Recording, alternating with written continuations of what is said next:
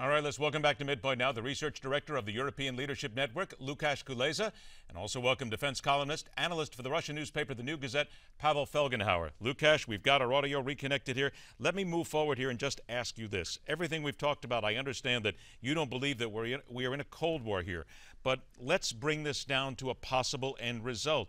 Do you believe that Vladimir Putin, the military, the people behind him, are at this point so ready to undertake this fight, if you will, with the West again, that they would be ready to go nuclear or to go to war?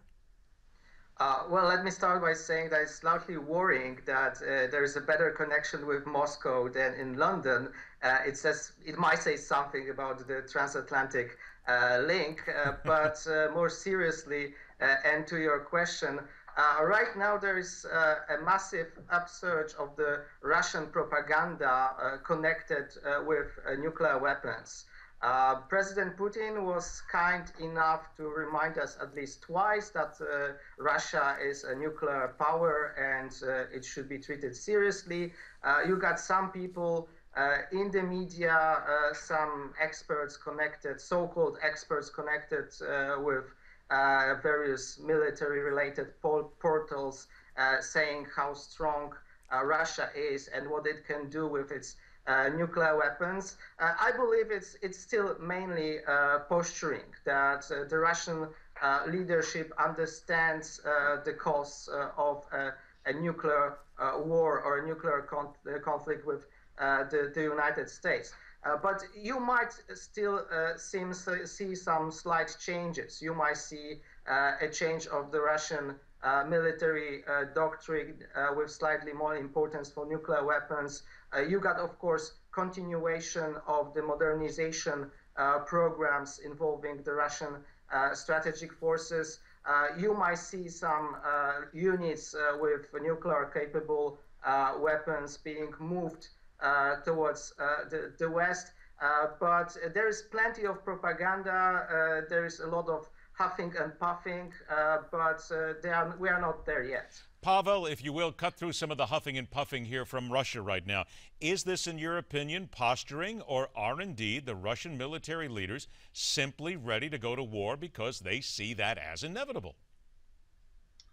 Well, the mutually assured destruction is still there, but during the Cold War, it was a very well-known tactic and used by both sides very effectively. It's it's called in Russian balancing on the brink of nuclear war. In English, it's brinkmanship, a phrase coined by John Foster Dulles, which means basically nuclear blackmail.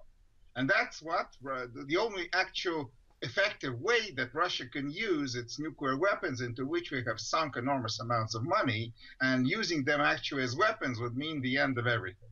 But using them for blackmail works, and had worked during the Cold War. It will work most likely again. So now we're demonstrating our capabilities, demonstrating our strategic bombers flying around Europe, telling the Europeans that if they continue to back the United States, they can get into trouble, maybe even nuclear trouble. But if they move away from America and go for some kind of Finlandization of Europe, then everything is going to be nice. They'll earn a lot of money trading in Russian resources, and they can live their own lives as long as they move away from the United States. So this is nuclear blackmail, and it's worked before, it worked again, and it's right now in full swing. Okay, I've only got about a minute left. I need 30 seconds from both of you, please. Pavel, I'll stay with you. How should the President of the United States, whether it's Barack Obama or anybody else, right now deal with Vladimir Putin to get this thing back on a peaceful slide?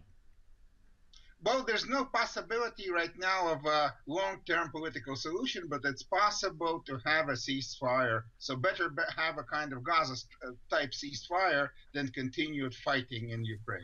Ceasefire even before the guns start firing, correct? Well, they're still firing all the time right now there. There's no frozen conflict.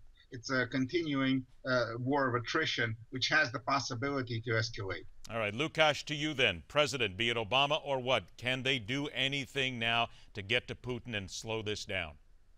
In Ukraine, ceasefire, yes. But more globally, when it comes to nuclear things, the US president can show that the two can play this game. that the United States is also a nuclear weapon state, that it has a security relationship with Europe that also includes a nuclear umbrella over the NATO allies. So I think there's plenty of things that the US president can do also to bolster deterrence and assuring the people in Europe who are afraid about the situation. Unfortunately, it looks like we are right back at MAD, mutually assured destruction, and maybe it never went away. Lukasz Kulesa, Pavel Felgenhauer, gentlemen, thank you so much for your comments. I will look forward to speaking to you again. Thank you. All right, we're back after a break here on MidPoint as we spin to that part of the world we see danger in at almost every corner, Iran and their nuclear possibilities.